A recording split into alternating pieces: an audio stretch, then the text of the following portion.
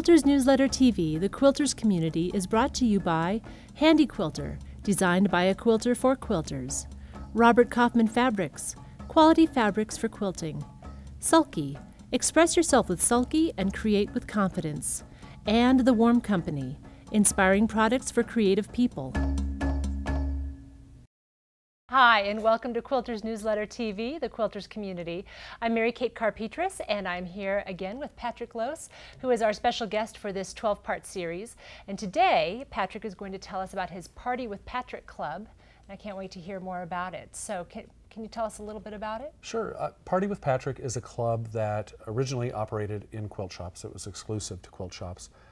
We were at Quilt Market in Houston in 2008, and I knew that I wanted to start a club for quilt shops to offer to their customers, a class situation. But I knew I wanted to have some sort of a twist to it, so I actually asked shop owners at Market what they would like to see in a club. And the first thing that they said to me was that it needed to be a club that was not dependent on a fabric line, or something that they wouldn't have to order tons of fabric into their shop each month or quarter, however often the party was going to take place. Because in 2008, that's when the economy took such a downturn. I remember.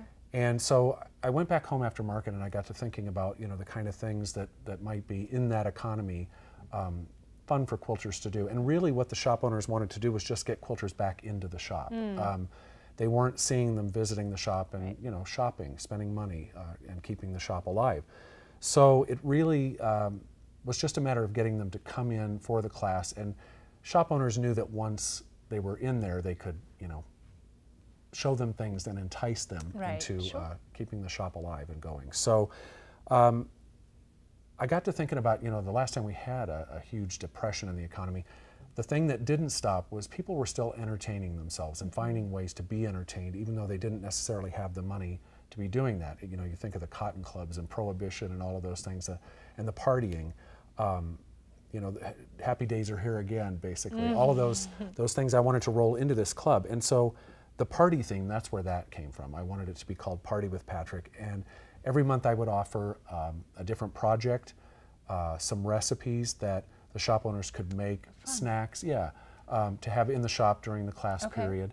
And I also designed blank stationery cards that they could print out and use as many times as they want for their own recipes, and stationery, all designed in the theme of the project. So the first project that came out, I started it, again, my birthday's on St. Patrick's Day, so I have this thing for St. Patrick's Day in March. And so I wanted the first project to be a placemat for St. Patrick's Day. And honestly, the way that we started the club was to offer this project for free to the shops, and let them offer it to their customers and see what kind of interest there was, so that they knew if the shop was going to be successful with the club.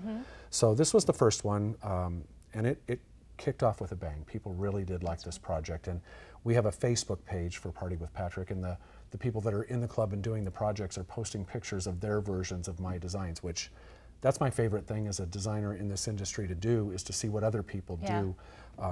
It backfires sometimes. I've seen some pretty strange things too, but that it makes it fun, and I love that. I don't get to do that very often working in my studio.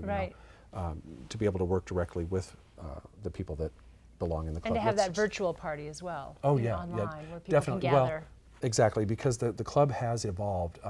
We're in our 4th year now, and the shop owners that started at the beginning, some of those still remain, but we're now offering the club to retail customers online, because so many customers didn't have a shop in their area that they could go to, and we had kept it exclusive to the shop. So we were kind of cutting out a lot of people. And now with the Facebook aspect to the club, people can get together sort of online and share their projects and their accomplishments and things like that online. So it's a great way. I always say my motto is kind of quilting and camaraderie. It's not just what you do with the craft itself, but the feeling that you get sharing that craft with other people. Well, that's just so rooted in the tradition of quilting. Oh yeah, that's what we're about. And the community aspect of it. So it's completely traditional in that respect. Exactly, I think so too. So this was a project that was we offered it in January, one of the years, and it's just very simple. And Party with Patrick also let me kind of play, because I'd use other, this is not fabric that I design, so I got to use other designers' fabrics and offer those, because the club was not dependent on using my fabrics. Right. Any of the projects you can pick from your stash usually. These are very small projects that can be done usually in a class period or an afternoon or evening with fabrics from your stash. You don't have to make a trip to the shop and buy new fabrics for them. It must be satisfying for you too to be able to design smaller projects, design more of them then. Oh yeah, well, and these are the kind of things that my daughter and my granddaughters like to have around, so you know, I can share them with them and let them use them. And this one in particular is one that I designed, you know, for a grandparent and their grandchild to work on together. And it's, you know, motivational, and you know, it was a back to school project, and my granddaughter Lily just started her first day of kindergarten today, so that's kind of on my mind. And this was, you know, kind of the thing that you'd want to send a child off to their first day of school, you know, with the idea of dreaming big. So that's really cute. This was another really popular one, the Home Sweet Home. Any heart theme, anything that I can do with a heart in it always does well. So, and this was another one, not my line of fabric. But I really enjoyed pulling those fabrics together for that project. This was one of the earliest projects. I think maybe actually the second one that we offered. It's called Heart to Heart, and we had a contest with this particular month. It was called the Battle of the Batty Bridal Veils, and this was a wedding themed project, and all of the customers had to make their own wedding veil out of whatever they could find. I mean, we were suggesting toilet paper and chicken wire and bird cages and things like that. The woman who won the contest actually carved a sewing machine out of styrofoam. She had it on her head, and the fabric coming out of from under the needle was the veil, you know, in front of her face. It was amazing. I couldn't believe the trouble that people went to, but we got a lot of laughs out of it, that's for sure. Holiday projects are really my favorite to do. I think most people that know me know that, especially with quilting celebrations. You know, I'm always doing holiday projects for that. This one, I wanted to do something a little bit different. You know, there was always the satin stitched applique aspect, or fusible applique. And this one I wanted to do, this is finished in a buttonhole or blanket stitch. But when I got finished, it just needed a little bit more, and I wanted to do some handwork, and I'm really into the almost sashiko looking hand running stitch, and just a contrasting thread. That's a pearl cotton that I used, and then embellishing with the buttons. I don't do a lot of embellishment, but it just seemed to really fit on this project. What would you use that for? Ackfeld Manufacturing makes a great 12-inch scroll stand, they call it, and it stands, you know, just on a table. We have one actually in the background there. Yeah, and this will fit on those. So every month they have something else that they can put in that stand and change it out. So it's a nice decorative little piece. Exactly. Wall hanging or on one of these stands. Oh, you could definitely put it on a wall or just on the stand. This is another one. That's cute. The club also, we've developed it into offering machine embroidery, because so many people are afraid of doing applique. I'm trying to change their mind, but I can't do it, you know, it's one at a time. And so to offer the designs digitized in a format that they can use on their machine, you know, their embroidery machines, they can do all of this applique work without having to, you know, maneuver it themselves. The machine, you push a button and walk away and it's done. So for those, that way we've been able to include a lot more people in the club. This is another one, another digitized design. And all of the designs are at patricklos.com too, so you can go there if you're a machine embroiderer and use even if you're not a member of Party with Patrick, you can get some of the embroidery designs for your own projects. Another one of the 12-inch square projects that were so popular. And the other thing that we do is a lot of table runners, table mats, these scalloped edge mats for back to school, and then for New Year's were really popular. We've done some mini banners. The projects that are popular and that I hear a lot about, I always redo them again somewhere down the line. So these are very similar shapes, but just by changing out the appliques, you've got and you know, for people in offices especially, this is a nice small piece that they can hang in their office or on their office door, that it's not, you know, you can get this done in a few hours easily.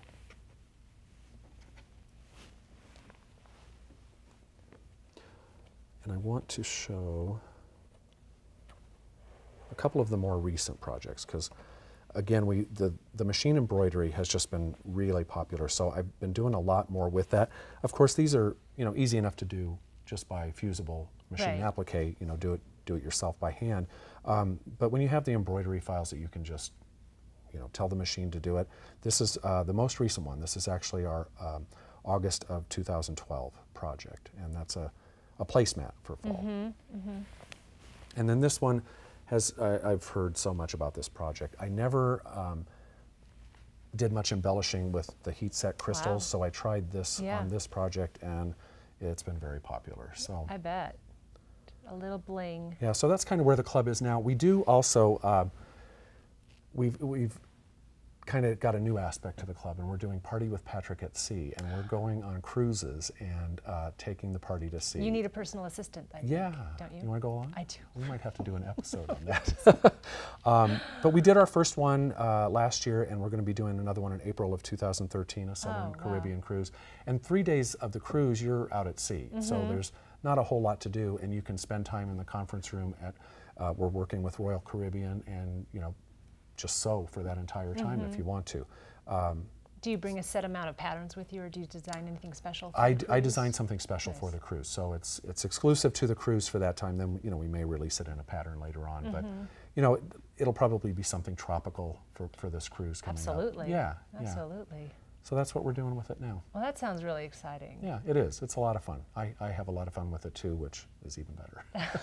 Well, I bet, because again, it gives you an opportunity to really, you know, do something quick and small, but it keeps you just designing new things. I'm constantly designing, because I have a block of the month every month. I have Party with Patrick every month. So I'm really kind of cranking these things out, and it's a good exercise for my creative mind. And if people want to know more, they can go to your website. PatrickLose.com. Fantastic. Well, thanks so much for sharing these. These are adorable. And now I want to make this one in particular. So thanks so much for joining us. If you want to view any other episodes, please visit us at quiltersnewsletter.com. Thanks so much. See you next time. Quilters Newsletter TV, the quilters community, is brought to you by Handy Quilter, designed by a quilter for quilters. Robert Kaufman Fabrics, quality fabrics for quilting. Sulky, express yourself with Sulky and create with confidence. And The Warm Company, inspiring products for creative people.